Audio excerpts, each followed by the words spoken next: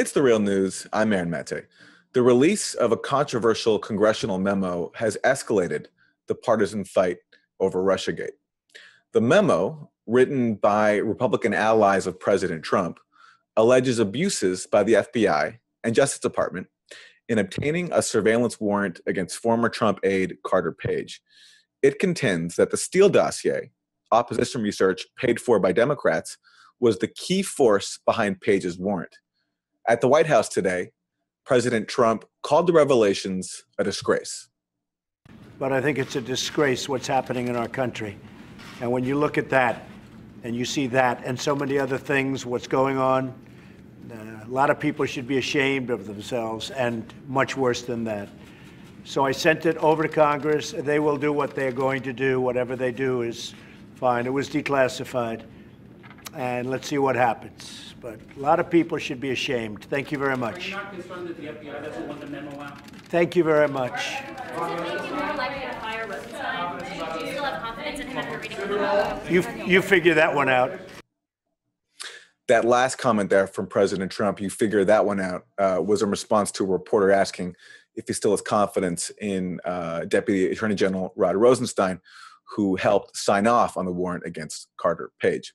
Well, joining me are two guests. Coleen Rowley is a retired FBI special agent, and Max Blumenthal is a best-selling author and senior editor of the Gray Zone Project. Welcome to you both. Coleen, I'll start with you. So some disclaimers should be made here in that we have not seen the underlying intelligence behind this memo written by Republicans. And because that underlying intelligence has come out, that's part of the reason why Democrats say that Nunes and the Republicans who wrote this have been misinterpreting the actual reasons and the causes of the warrant against Page, and they're not presenting the full story. So their rendering of the facts in the memo is disputed by Democrats. But so that said, you've read the memo now. What is your takeaway? Well, the memo is short, and therefore it was selective. We should all welcome the Democrats to produce their, to have their memo come out so that they can point out any additional information that might have been, missed in this memo. But with that said, there were two or three things that were pretty shocking in the short memo that even I was not aware of from reading a lot about this. One was the serious conflict of interest that I think he was the Deputy Attorney General, Bruce Orr, had.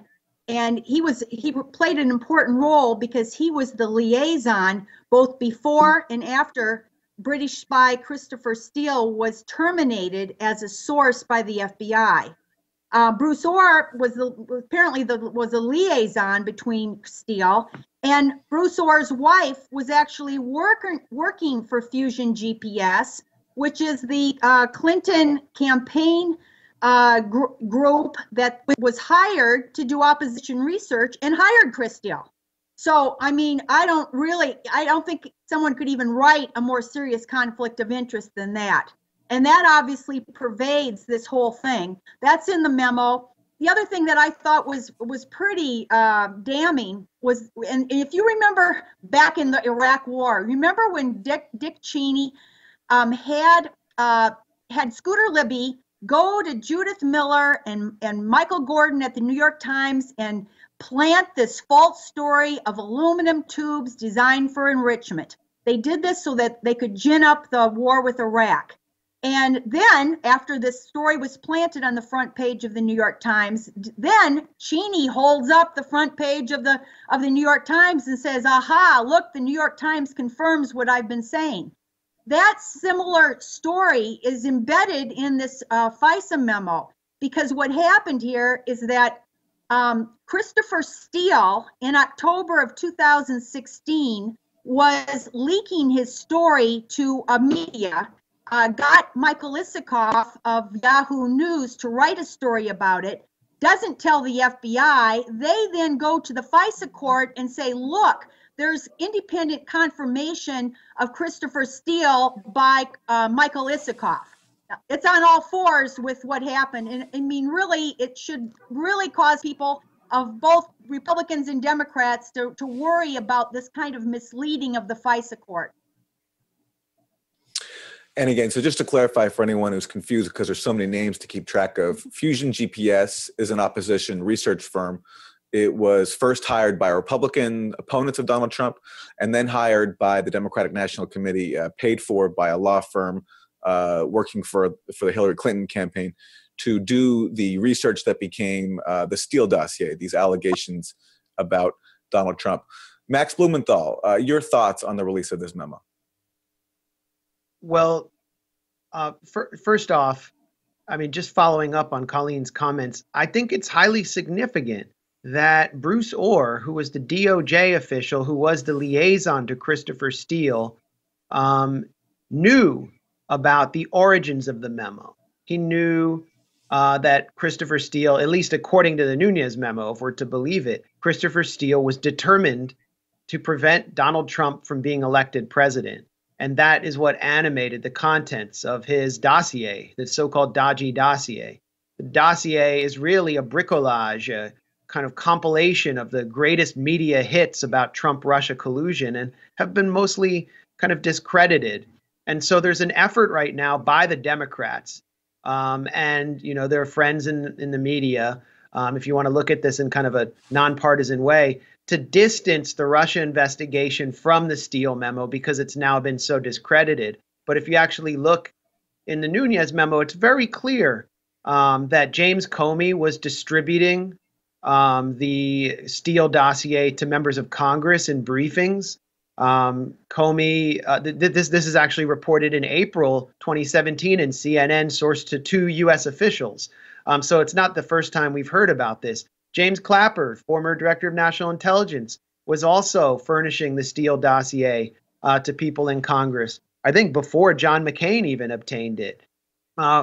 This is sort of scandalous now that the Steele dossier has been mostly discredited. And now we learn that the FISA, if we're to believe the Nunes memo, we learned that the FISA warrant on Carter Page, one of these obscure people we would have never heard about it otherwise, who was riding on the Trump campaign pirate ship, along with characters like George Papadopoulos. We learned that the FISA warrant was obtained without any acknowledgement of the political origins of the Steele dossier, that it was funded by sources very close to the Clinton campaign, like the Perkins Coie law firm. So this seems like a case of FISA abuse. Then beyond that, the FISA courts are a rubber stamp. I mean, we've known that for years. They're part and parcel of this kind of national security apparatus that's been used for mass surveillance. So it's significant that there was, that any information had to even be withheld to obtain the FISA warrant on Carter Page. The FBI and Justice Department have done everything they can to keep the information in this memo from reaching the House Intelligence Committee. It only got there. It only got to Devin Nunes because of threats of contempt of Congress, massive pressure on the FBI and the Justice Department. The FBI is in a state of total chaos right now. I mean, we've learned about Andrew McCabe and his wife being basically given $500,000 by Terry McAuliffe, who's the former chair of the Democratic National Committee, was the governor of Virginia at the time. And this was in 2015 before, there was a Russia probe. But it just looks strange when McCabe's wife is getting $500,000 to run in a local election race in Virginia. All of these figures are extremely compromised. And now Rod Rosenstein, we learned that he signed off on the FISA memo. So I don't know how he can continue to oversee this investigation. I don't see how this is a nothing burger, but we do need to see more information. Number one, we need to see Andrew McCabe's testimony for the Senate Intelligence Committee. Devin Nunes has claimed that McCabe stated that the Steele dossier was the main reason why the FISA warrant was issued for Carter Page. Adam Schiff has explicitly denied that, and Democrats are now anonymously denying it to their friends in the media at the Daily Beast and elsewhere. So we need to see that testimony to know who is lying. Number two, the Democratic opposition memo should be released. So the ultimate effect of this is that more information on the Russia probe will be released. And I'm all in favor of that as someone who considers the entire narrative of Trump-Russia collusion to be a gigantic nothing burger. Right. So it's the memo's contention that Andrew McCabe of the Justice Department testified. Deputy Director of FBI, I think. Right. That he testified to Congress that in testimony that we haven't gotten yet, that it was the Steele dossier that was the basis for the warrant on Carter Page. Democrats, though, say that that is misrepresenting McCabe's testimony, which we don't have yet. But maybe we'll see, like we saw the testimony of Fusion GPS founder Glenn Simpson.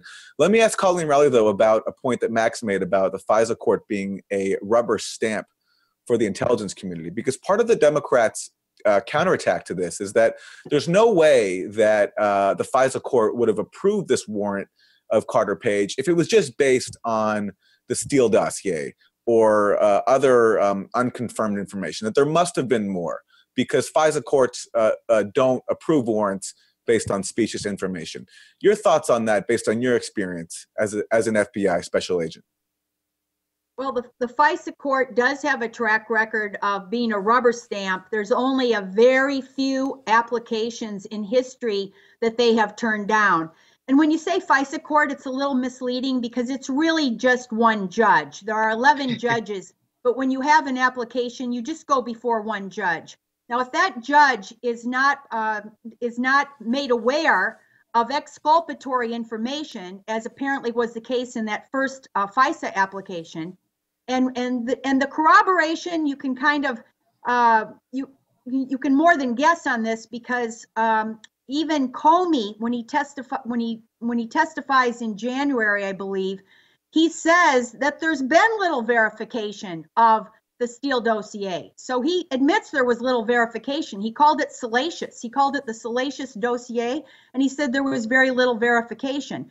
The corroboration that they talk about in this memo is what I just went through, which was this Isikoff article that the FBI used to prop up Steele, but in fact, Steele was the source of the Isikoff article. So that, of course, is a horrible thing. Now, we don't know if there was any other corroboration. Apparently, Carter Page did take a trip to Russia in July.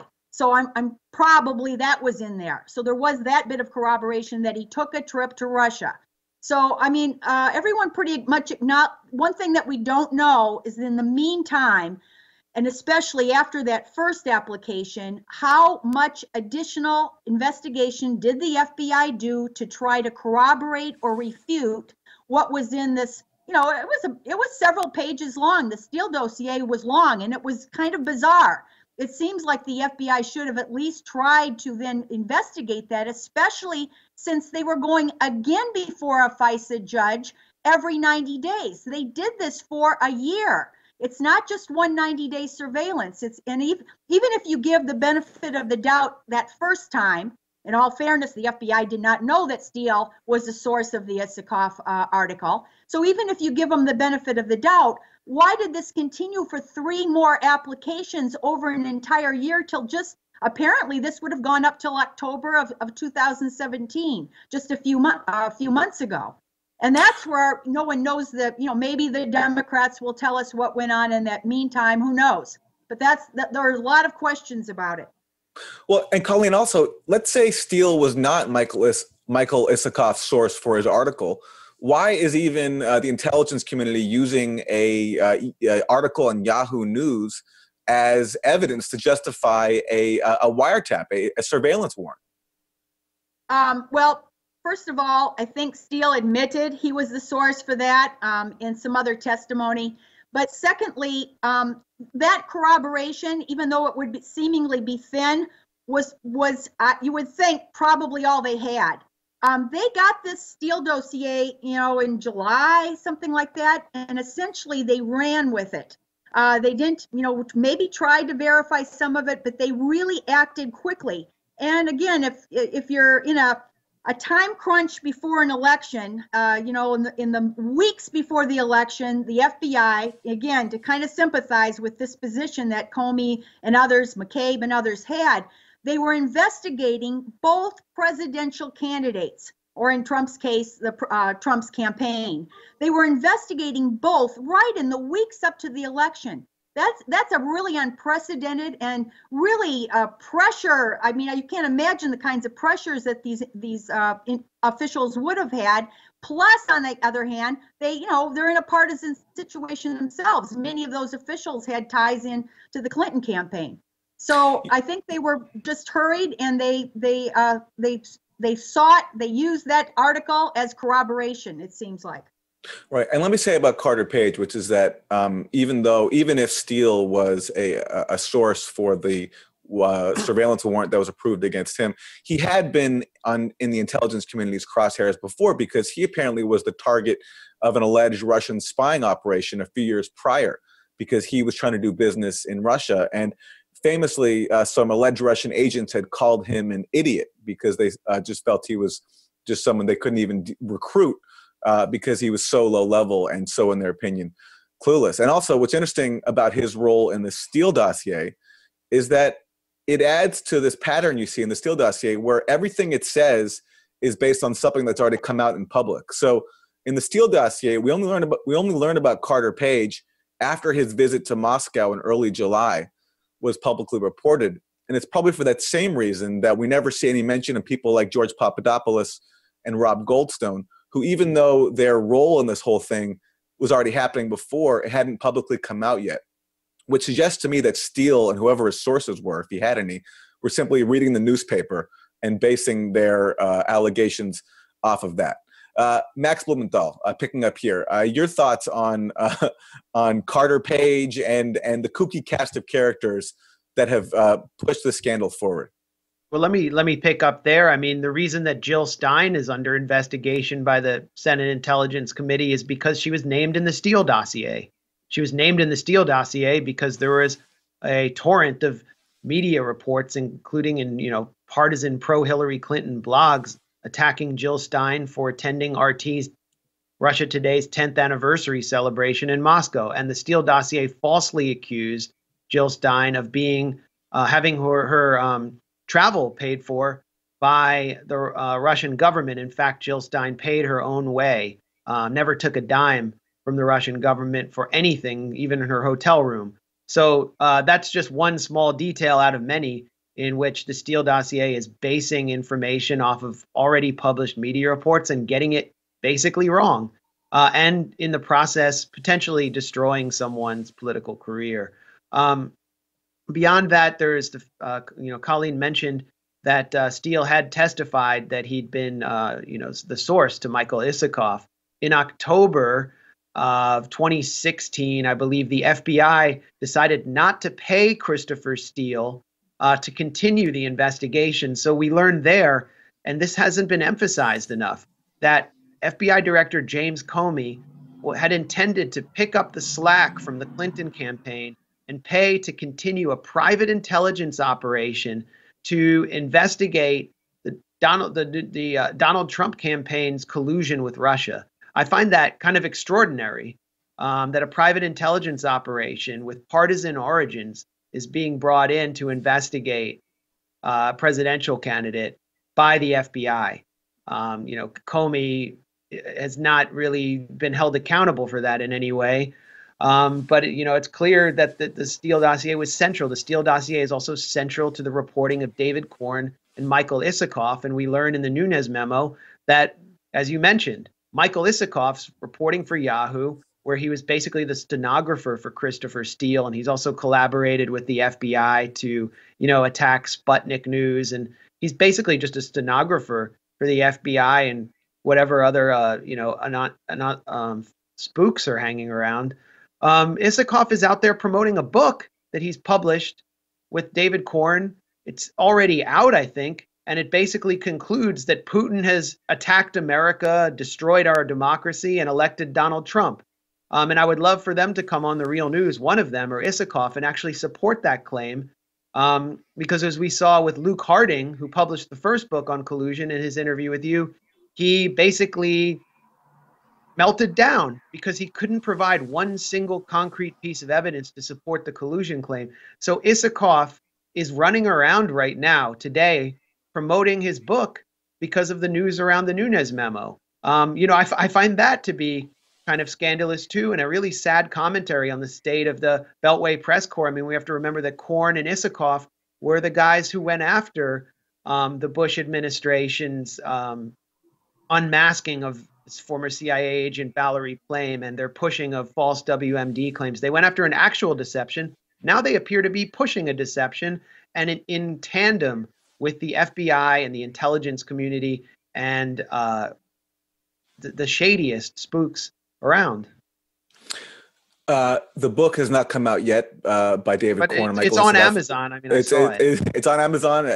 It's available for order, and we do hope we can interview them about the claims. Max, one quick follow-up, and then we'll go to Coleen for final thoughts.